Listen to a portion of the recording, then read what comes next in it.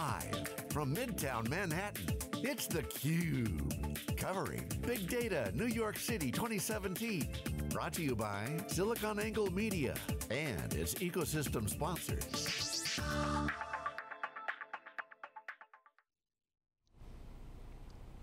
Okay, welcome back everyone. Live here in New York City, this is theCUBE's coverage of our 5th annual event that we put on ourselves in conjunction with Strata Hadoop, now called Strata Data. It's theCUBE. We've been covering the scene here at Hadoop World going back to 2010, 8 years of coverage. I'm John Furrier, the co-host of theCUBE. Usually Dave Volante's here, but he's down covering the Splunk conference. And who was there yesterday was no other than Josh Rogers, my next guest, the CEO of SingSort. You were with Dave Vellante yesterday live on theCUBE in Washington, DC. Yes. For the Splunk conference. Kind of a big data conference in itself, but it's a proprietary branded event for themselves. This more industry event here in Big Data NYC, the event we put on. Welcome back. I'm glad you flew up on the Concorde jet, private jet. Yeah. Coach. Yeah, early morning, but it was fine. No problem. Great to see you. Yep. CEO of SingSort, you guys have been busy. Yes. For the folks watching in the CUBE community, know that you've been on many times. For the folks that are learning more about the CUBE every day, you guys had an interesting transformation as a company. Take a minute to talk about where you've come from and where you are today. Certainly a ton of corporate development activity on your end. Yep. As you guys are seeing the opportunities, you're moving on them. Yep. Yes. Take a minute to explain. So it's been a great journey so far, and there's a lot more work to do. But SingSort is one of the first software companies, right? Founded in the late '60s. Today has a unparalleled kind of franchise in the mainframe space. But over the last 10 years or so, we've branched out into open systems and delivered high performance data integration solutions. And about 4 years ago, really started to invest in the big data space. We had a DNA around performance and scale, and we felt like that would be relevant in the big data space. We delivered a Hadoop-focused product, and today we focus around that product around helping customers ingest mainframe data assets into their Hadoop clusters, along with other types of data, but a specific focus there. That has led us into understanding a bigger market space that we call big iron to big data. And what we see in the marketplace is that customers are adapting. Just before you get in there, I love that term, big iron means big data. You know, I love big iron. Used to be a term for the mainframe for the younger generation out there. But you're really talking about, you guys have leveraged experience with the installed base activities at scale. Call it batch, single thread, or whatever you want to call it. But as you got into the game of big data, you then saw other opportunities. Did they get that right? So you got into the game with some Hadoop. Then you realize, whoa, I can do some large scale. What was that opportunity? What was the opportunity is that large enterprise is absolutely investing heavily in the next generation of analytic technologies, and a new stack. Hadoop is a part of that, Spark is a part of that. And they're rapidly adopting these new infrastructures to drive deeper analytics, to answer bigger questions, and improve their business in multiple dimensions. The opportunity we saw was that the ability for those enterprises to be able to integrate this new kind of architecture with the legacy architectures, the old architectures that were powering key applications and key producers of data, was a challenge. There was multiple kind of technology challenges. There's cultural challenges, and we had this kind of expertise on both sides of the house. And we found that to be unique in the marketplace. And so we've put a lot of effort into understanding, defining what are the challenges, kind of in that big iron to big data space that help customers maximize their value out of these investments in next generation architectures.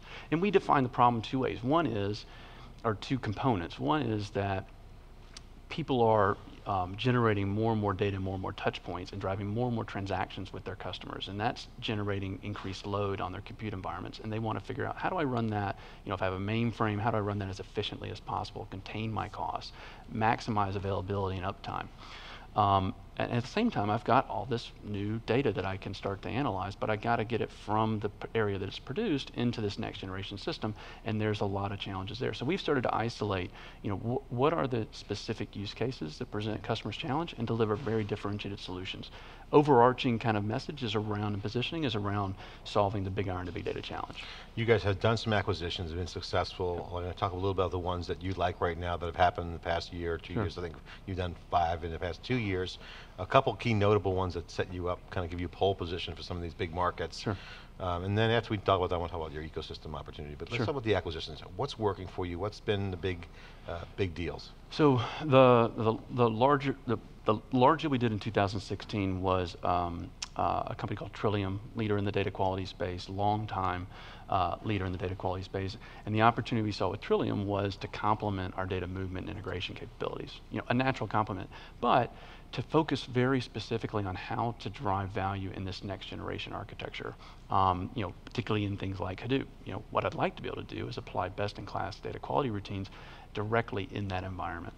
And so we, from our experience in delivering these big data solutions in the past, we knew that we could take a lot of their technology and create really powerful solutions that that leverage the native kind of capabilities of Hadoop, but added on a layer of proven technology for best-in-class data quality. Probably the biggest news over the last few weeks has been that we were acquired by a new private equity partner called Centerbridge Partners. In that acquisition, they actually acquired SyncSort, and they acquired a company called Vision Solutions. And we've combined those organizations. When did that happen? The deal was announced early July, and it closed in the middle of August. And Vision Solutions is a really interesting company. They're the leader in high availability for the IBMI market. IBMI, it was originally called AS400. It's had a couple of different names, and a dominant kind of market position. What we liked about that business was, that market position, 4,000 customers, generally large enterprise, and also market-leading capability around data replication in real time. And we saw IBMI. So it's a migration data disaster recovery kind of thing? It's DR, it's high availability, it's migrations, it's also change data capture, actually, and leveraging all kind of common kind of technology elements there. But it also represents a market-leading franchise in IBMI, which is, in many ways very similar to the mainframe, optimized for transactional systems, hard to kind of get at and understand how to move data out. So it sounds like you're reconstructing the mainframe in the cloud. So it's not so much that, it's a recognition that those compute systems still run the world. They still run all the transactions. Well, some say the cloud is a software mainframe, as a distributed mainframe. I think over time you'll see that. We don't see that in our business today. There is a cloud aspect to our business. It's not to move those transactional applications running on those platforms into the cloud yet, although I suspect that happens at some point. But our point was, our interest was more, these are the systems that are producing the world's data, and it's hard to get the they're copy of that they're data big into power those sources next of generation data. systems. They're not going anywhere. Right. And so we've got the expertise to source that data into these next generation systems, and that's a tricky problem for a lot of customers, and not something that everybody's And it's a problem that they focused on. have.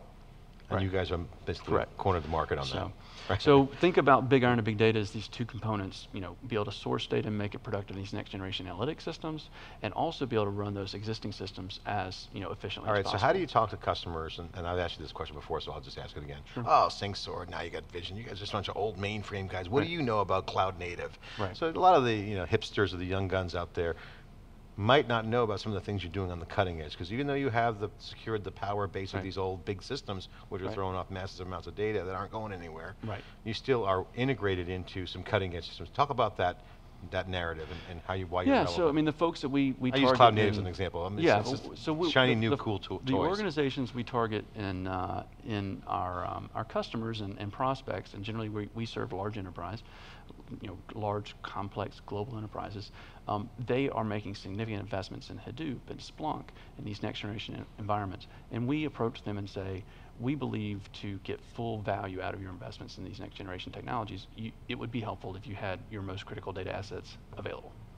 And that's hard, and we can help you do that. And we can help you do that in a number of ways that you won't be able to find anywhere else. It includes features in our products, it includes experts on the ground.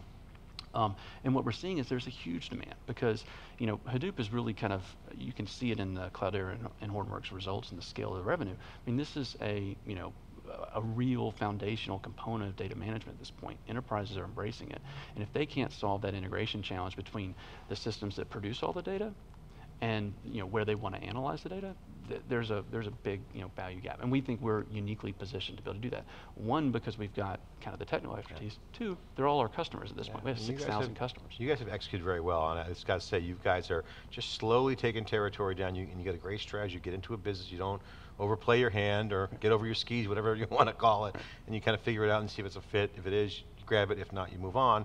So also you guys have relationships. So I want to talk about your ecosystem. What is your ecosystem, and what is your partner strategy? I'll talk a little bit about the overall strategy, and I'll talk about how partners fit into that.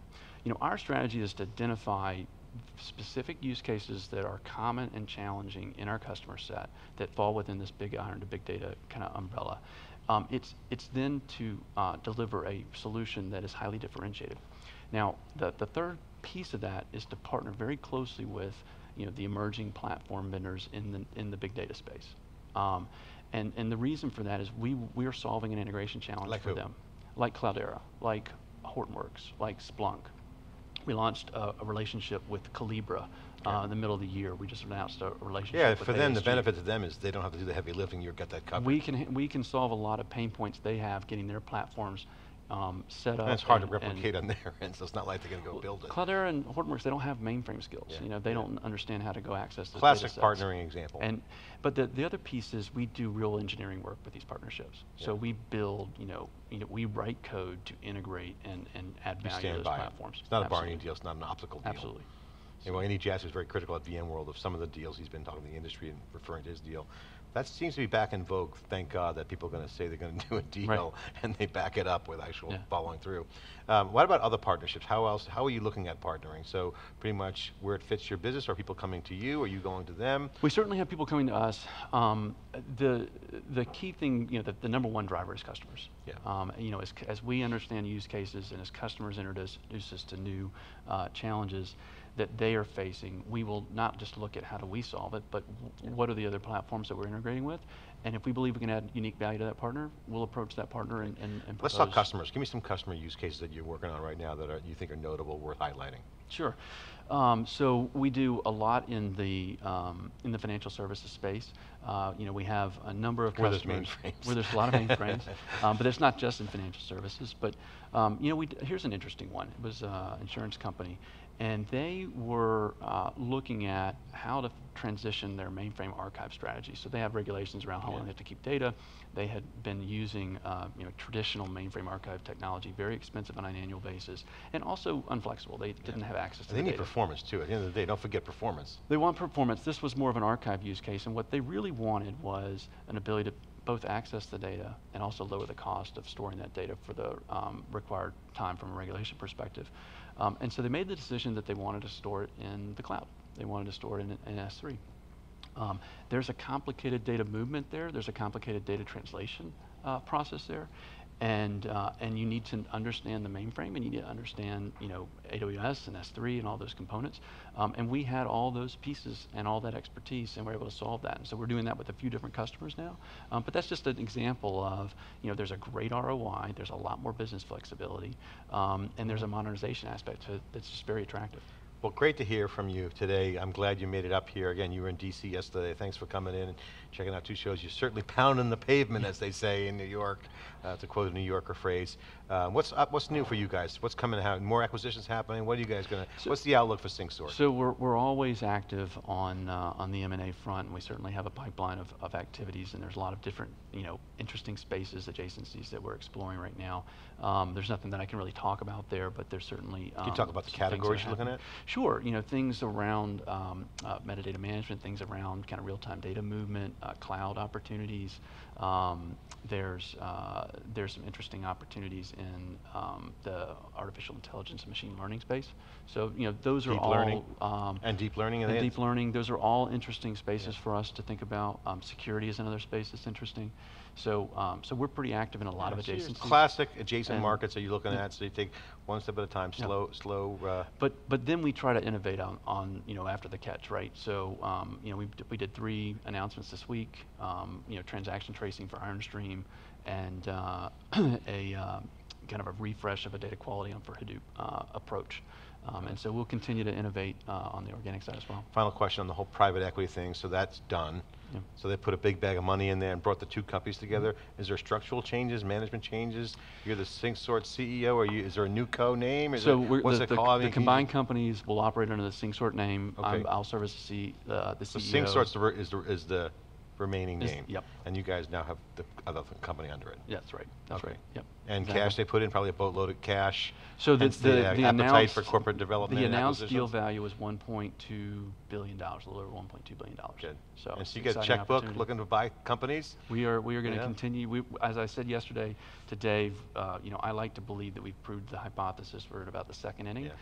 Can't wait to keep playing the game. It's interesting, just real quick while I got you, I know we got a break coming up for the guys, but private equity move is a good move in these transitional markets. You and I have talked about this in the past off camera, is that it's a great thing to do. Is if you're public and you're not really knocking it out of the park, kill the 90-day shot clock, go private. There seems to be a lot of movement there. Retool and then reemerge stronger. Yeah, so we've never been public, but I will say the Centerbridge team has been terrific. A lot of resources there, and certainly we do talk. We're still very quarterly focused, but I think we've got a great partner and look forward to continuing to create. The waves are coming. Get ready. The big waves are coming. So get your big surfboard out, as we say in California. Josh, thanks for spending the time. Josh Rogers, CEO of SyncSoar, here on theCUBE. More live coverage in New York. After this break, stay with us for our day 2 of 3 days of coverage of Big Data NYC, our event that we hold every year here in conjunction with Hadoop World, right around the corner. I'm John Furrier, we'll be right back.